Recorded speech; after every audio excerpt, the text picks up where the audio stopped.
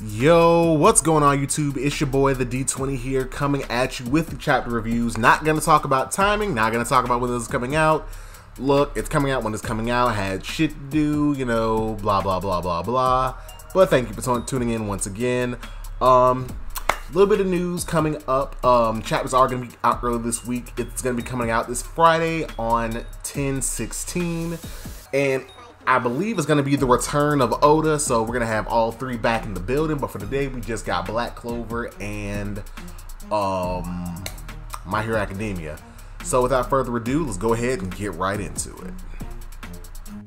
Alright, and we're going to start it off this week with Black Clover, page 267, The Devil Binding Ritual. Alright, we start off with a dope-ass spread of the demon. Still can't remember Asa's devil's name. I don't think we got it. But pretty much the devil, it's looking like how it does normally in the black silhouette, except its head's uncovered, so you can see its white flesh and its eyes, and everything's like pretty much a shadow, except for the right arm, which is pretty much the way that Asta's was when he took over the power when he was fighting Dante. And the devil even goes on to say that it's been a while since he's been in the physical world, pretty much affirming that this ain't his first time being in the human world. Asta looks on in surprise. Can't say it's horror. Surprise. He knew he was meeting the devil, so he shouldn't be surprised about this shit. But he tells him that, so this is what he really looks like, and that there's something that he's been wanting to tell him. And honestly, what y'all gonna learn about me is I like some pretty weird shit when it comes to character interactions, because this one is so fucking genuine. He says thank you, and Noct is just sitting there smiling, and the devil he gives this like what the fuck type look, and then the Asa goes on like, during fights your power has saved me over and over and over again. And we flash to some of the points, such as when he used Black Divider, when it first happened, and just point after point after point where the devil has shown up and pretty much showed out and saved his ass. And he says it's thanks to you that he's even able to fight in the first place. And he says he seriously thanks him.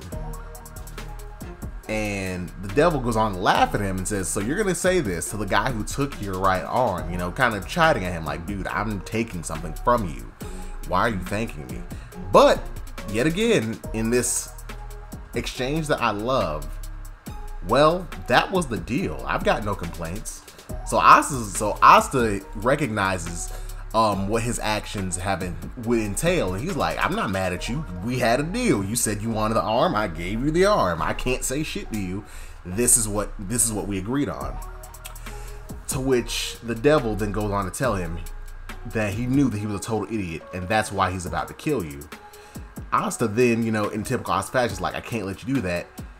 And he then remembers their first conversation, when the devil called him short. So now we get a full body, or a better full body view of the devil, you know, not from such a close up angle, to where we can see him. It's kind of from the side. We can see he is short, probably about the same height as Asta puts it. And then Asta even says that he doesn't want to get his butt kicked by somebody who's his height. The devil then goes on to laugh, and then goes on to laugh and says that he doesn't understand his situation. To which he then moves Asa's grimoire, takes out the Demon Slayer sword, and levitates it as he's about to use it. He then strikes at Asa, to which Asa dodges. And Asa's surprised when he swings it again. So pretty much he's swinging the sword telekinetically and not actually wielding it in his hands. The devil then goes on to berate Asta. You walked into my turf, and this time it's not just going to end with your arm being taken. I'm going to take everything. Asta then goes on to tell him to hold on, that he doesn't want to fight and he should just listen. To which Noct, yet again looking plain face with a smile on his face from outside, it just tells him fight. He tells him that he came here to get stronger. He questions him, telling him that he came here to get stronger, and that defeating him is the only way. And if he loses, it's going to be his body that's going to be taken, and he's going to become a grotesque monster, kind of like how Lick did in the original timeline. Well, in the original time, when the devil first tried, hold up, it wasn't Magicula, it was, hell, I don't even know the name of the devil they fought in the Elf War, you know him. Even then, Lick turned to a hideous monster, so something like that is gonna happen to Asta. I even have a picture of it, looking really lumpy and spiky and shit.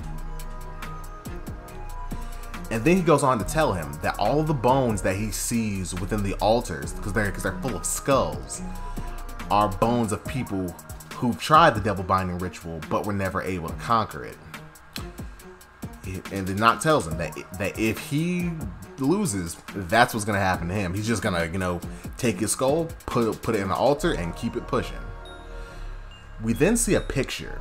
It looks kind of like an ancient picture of 3 hooded figures subduing devils. We can see one in the middle, pretty much with his hands outstretched, with the devil having 3 chains attached to stakes in the ground. One to that man's left with a scythe at the devil's throat, and another with the devil shackled, with the devil's arms shackled, wings beaten, and a spear held above it. Asta then looks at him and says, and thinks to himself, isn't this forbidden magic? And to which he then says out loud, hey, isn't this something we're not supposed to be doing? To which Noct replies, we have 2 days to get you strong enough to fight these devils. Did you really think we were going to be able to do this the normal way, the above ground, well, the above the belt way? Not happening. Shit's going to have to be what it is. He said that this is the world he had to enter because he has no magic. To which the devil continues to attack Asta. And then Noct, yet again, showing a little bit of irritation towards Asta. Well, Noct showing irritation towards Asta, even though not outwardly showing it, except with his eyes. Because Asta this whole time has been doing nothing but dodging the devil's attacks. He hasn't fought back or even tried. Now, yet again, he does only have 1 arm, but still, Asta's a pretty buff dude. He can fight back if he wants to which Asta says no. He then tells him that he's been reading his ki and that he can tell the devil doesn't actually want to kill him. To which Noct, yet again showing slight disdain for Asta's words and actions, tells him that his opponent is a devil and that there's no such thing as a devil with morals. To which the devil laughs and agrees and says that he's right and every devil is a total scumbag. And then Asta thinks to himself, remembering the devil that he fought months prior, and tells himself, you aren't like him. The devil then goes on to say he's going to steal your body, and then Asta breaks him down with his next statement. Just because you're a devil doesn't necessarily mean that you're a bad guy. To which the devil freezes, and then the chapter ends with the devil looking on at Asta as he sees and remembers a figure from his past. And he says, damn it. And he remembers a woman who actually kind of looks like Asta, pointing to him, saying that you aren't a bad guy. And that is page 267 of Black Clover. Definitely like the chapter. We're getting more, and it's seeming like this whole ritual, there's more to it than just like, oh yeah, we just discovered this. It seems like this is something. And even from the picture of the devils in the picture showing devils being subjugated, I'm gonna go ahead and say this now. I think kind of the key to all this is gonna be Asta being the type of person who doesn't use devils, because from the picture that I described to you earlier, it seemed like the way this has always been done, the way humans have always worked with devils, has always been that the devils have been subjugated by force. They've never been given a choice. They've pretty much been enslaved by the humans. But in order to truly draw out the power of the devils, it's going to take more of a symbiotic approach, to which Dante and them may be on, because if Luciferio, Dante's devil, is the most powerful, I doubt somebody beat him. So I guess they're doing more of a, hey, we're both crazy, we're gonna do this. And Asta's actually gonna take the friendship route, because what's probably gonna happen is, and I'm calling this now, Dante and the others, they're working for this world where only the strong survive, like they say. But what's gonna end up happening are the devils are gonna get what they want, potentially, and then they're just gonna say fuck y'all and we're gonna rule everything. And Asta's gonna have to beat him alongside the devil fighting as a team rather than just two individuals who seemingly have a strong goal. But yeah, as far as the chapter goes, this is definitely setting something up, especially since Asta looks like the devil and also looks like this woman. So potentially this Friday we could be getting Asta's backstory, because with Yuno being a prince, Asta is still up in the air. We don't know anything about him. But with that, that's my little discussion on page 267. Next up, My Hero Academia. Next and finally for this week's Shonen Showdown, My Hero Academia, number 287, Mistake. Chapter starts with Deku in his partially ethereal form, being I don't know, not accosted, but rather being helped by Nana Shimura, who we then get another full body image. And Nana is not only toned, but she's kind of thick. Yeah. Kidding. I mean about being creepy, but no, she is thick. But anyway, so she stands before the amalgam of Shigaraki and All For One in the ethereal world. To which Deku, noticing, he can't talk, so he's thinking most of this, hey, that's Nana Shimura.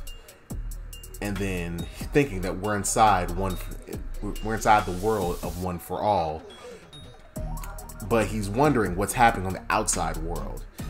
To which One For All, which I'm trying not to get that confused, looks on at Nana and Deku looks on at Nana saying, look, Tamura, there's a dead person who happens to be your grandmother. The pathetic, incompetent Nana Shimura stands before us.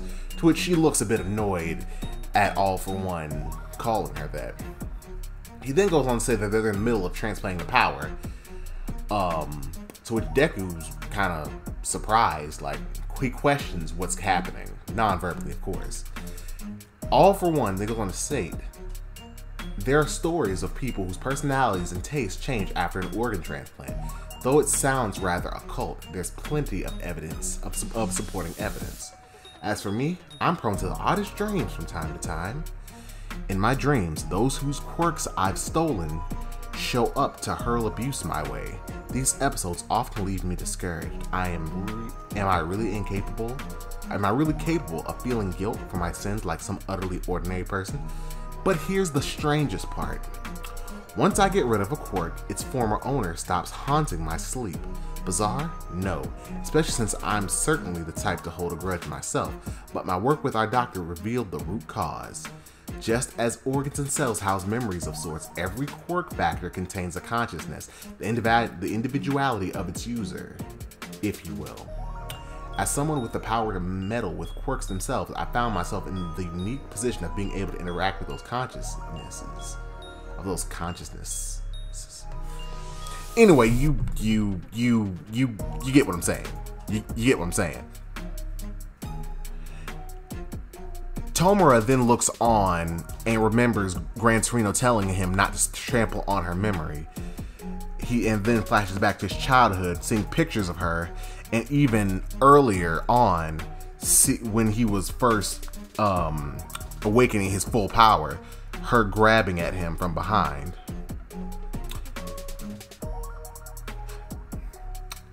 Then he tries to ask, what were you? My blood kin too, my little brother, All For One goes on to interrupt, who had the power to grant his own quirk to another, could also meddle with quirks directly. When his original quirk mixed with the power stocking one, the resulting power became a sleeper car to carry consciousness forward to future generations. Anyhow, wouldn't you like to say hello? And then Nana looks on at Tomura and asks him, is he, Kotaro, her son's child? And then Tomura answers, no matter how we got here, Grandma, you can rest assured that I also hate you with all my heart. The world of One For All begins to crumble and erode thanks to Tomura. And which All For One, yes, I actually got that one right, good. He tells Tomura that it's good. His hatred is making its mark, and it's allowing him to crumble the world. The rule is that only the will of one for all's wielders can affect it, but your rage is starting to eat away at that very rule. So his hatred is strong enough to where he's interacting with the world he really shouldn't be able to. All for one, then we then see like lines, kind of like the designs that are on the tendrils that he shoots out, start to appear on his body and neck. He then turns to Tomura and says, "Whoops, I nearly forgot. You hate me too. All the better. How fitting for the symbol of terror." But it's still not enough, it seems. We then see the younger Shigaraki brother, because remember, that is One for All, All for One's true name, Shigaraki, his last name at least. But he then goes on to state that his brother is just as obstinate as he is. So the younger Shigaraki brother then asks, "Is that boy the next in line?" He then goes on look on to his little brother. "It's a shame that I could never make you mine." His brother then holds out his hand, says that they will never go to you. "We have chosen to remain within this boy." And then the corrosion starts to retreat because of the will of Nanashimura and the younger Shigaraki. And as Shigaraki sees his power being beaten back, he then goes on to state that One for All is the one power that never behaved the way All for One wanted it to. Then One for All, well, All for One, excuse me, yet again, that's gonna happen. He then reaches out, telling Tomura to show some power. And then he asks him to combine Tomura's strength with his own, and we can steal them away. They are but a couple of departed people who fell to me. Brother, you claim you've chosen this. No point in bluffing when I know the truth. I've seen it all through Tomura's eyes. He then goes on to berate Deku. He says that the incredible power has been wasted on him, and goes on to chastise him for not being able to defend his teacher nor his friend. And then he even goes on to state that he's given himself over to blind rage. And going on to say that Deku was worthless and giving that power to him was a mistake. And then another interaction that I love. Like, these chapters both had interactions that I really, really like. Because they not necessarily go against the tropiness of anime, but in a lot of things, this instance in My Hero Academia, you know, hey, you can't, like, pretty much the protagonist, you got to conquer your rage, and that's good. But they make it seem as though you can never be angry, at least to a point. And I love that the younger Shigaraki brother says this: "No, it wasn't. Someone who exploits people like you can never understand what drives this boy to shed blood. He rages for the sake of others. For them, he does his best until he can do no more. This young man is possessed by a drive to save others that eclipses all common understanding. Our power is his, and we shall follow him." It's pretty much saying, well, not pretty much, but saying that, yeah, he's angry. He gave himself over to rage, but he never did so of his own, well, not his own volition, but of his own reasoning. No, that's not the word I'm looking for. He never did so for his own sake. That's the phrasing I was looking for. Deku's doing this for everybody else. He's thinking not of himself. He's thinking of beating ass and getting mad for everybody else around him who may not be able to act in a way that he would. So the younger Shigaraki is justifying his anger. He's not getting angry for his own sake. He's angry for everybody else. His drive to save is what is driving him to these extremes, which is justifiable and hell, even commendable. They then snap back as Deku lunges forward. They then snap back to where both Shigaraki and Deku are looking horrible in midair and flying away from each other. Deku then questions whether or not Shigaraki could steal his quirk, but saying that he couldn't. All for One then comes to Tomura, telling him that he can't lose now, that he must get away and recover so that he can have the chance to steal One for All. So it seems that due to One for All being special, it can't be One for All for One and One for All being pretty much the core powers. All for One may be able to steal One for All, but only in its peak condition. So All for One is telling Tomura to leave so that he can, steal that power another day, and him losing here will only disrupt their plans. Deku then looks on, he's bleeding out of his mouth, his nose, he looks like his face has been cut. He doesn't want Tomura to start moving again, probably because he knows that he can't stop him now. We then cut over to the destroyed city that's being destroyed by Makina on top of him, with Dabi and the others. Dabi saying noting how Shigaraki's fighting Endeavor, and that they should start preparing. To which one of the others, I think one of the guys who was in the Liberation Army, asked them, what are they preparing for? And Dabi, looking quite gleeful, says to tear down this fake hero society. And then Compact asks Toga, as she's looking onto the destruction, is she fine with this? And he says that he knows that she's been scanning for them, the people she's looking for. She then goes on to say, where do they draw the line? She then says that if heroes are supposed to save people, then was Jin not considered a person? Will they kill me too? And she then goes on to say, that's what I want to ask Izuku and Ochako. Depending on the answer, I'll be fine. And that is it for My Hero Academia 287. Not a bad chapter. Slowed down a bit from the last 5 weeks, but My Hero Academia's been on a fucking run for a month and a half, 2 months. So it's cool, hey, well, actually no longer than that, probably close to 3 or 4 months. They've been on a run. But yeah, I mean, it's cool.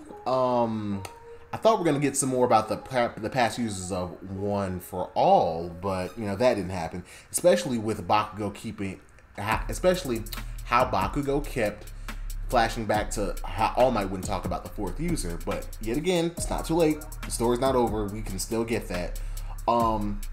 Yeah. And now with the revelation that One for All can be stolen by All for One.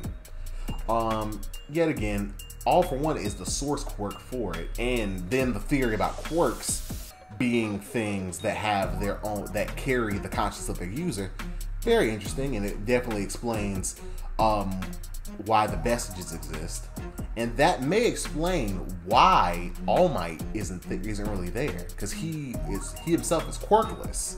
So of course he didn't pass down a quirk, so he's only partially there.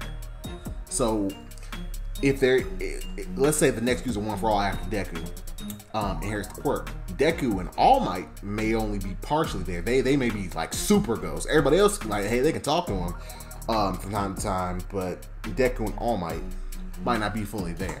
But definitely interesting. It's definitely interesting to see where this is going, because yet again, what happened to Bakugo and Endeavor? Do they have their quirks? Are they dead? What's going on there? Definitely interesting chapter. Can't wait for Friday. That's definitely going to be something interesting. But anyway, on to the awards. Alright, ladies and gentlemen, and now we are coming to the point in the video where we give out the awards. Yet again, there are only 2 this week. No one shot or anything I want to talk about, so it's just these 2. But for the first time, I may have to get the gold. Is it the first time? Yeah, I think it's the first time. Is it the first time? Is it the first time? Is it the first time? I don't know. It might be the first time. I'm not entirely sure. But anyway, the first place goes to Black Clover. Pretty much, I don't know, just that exchange of Asta just trying to be so genuine with the demon. I like shit like that. It's hey, bruh, yeah, you might not be aesthetically pleasing, but I fuck with you. You helped me. I'm not gonna try to, mess with you. And then, like I said, when I was talking about the chapter itself, that picture and the fact that this place exists, the way Nox's attitude towards it, and then at the end, the demon, remembering somebody talking to him, or at least maybe somebody he was possessing or some shit. it's interesting. Like, I think we're about to get a whole new paradigm for, you know, WEG, what's happening with the Spade Kingdom. We're like demons and their relationship to humanity and who they are. And I think it might kind of be an elf situation where the demons might have been misunderstood and humanity may have acted out of a sense of fear. So, and well, that, and I think My Hero Academia, just like to, you know, clear that up, I think they're beyond the downturn. I don't know, I just think like their most interesting shit, at least the majority of it, has already happened. So I think, you know, the My Hero Academia chapter this week wasn't bad. It was not a bad chapter by any means, but it's like, it wasn't as interesting as it could be. It did have some interesting concepts, but I definitely think Black Clover took it this week. But yet again, I'm an info dump person, and certain info dumps interest me and certain ones don't. So My Hero Academia brings up the silver, while Black Clover holds the gold. And you know, black and gold definitely go good together. But anyway, ladies and gentlemen, that's going to be it this week's episode of Shonen Showdown. Definitely remember to like, comment, subscribe. Tell me what your favorite moments were. Do you agree with my assessments? Yeah, definitely check me out. I have my streaming information in the description below, as well as my socials. And that's it for me. See you guys.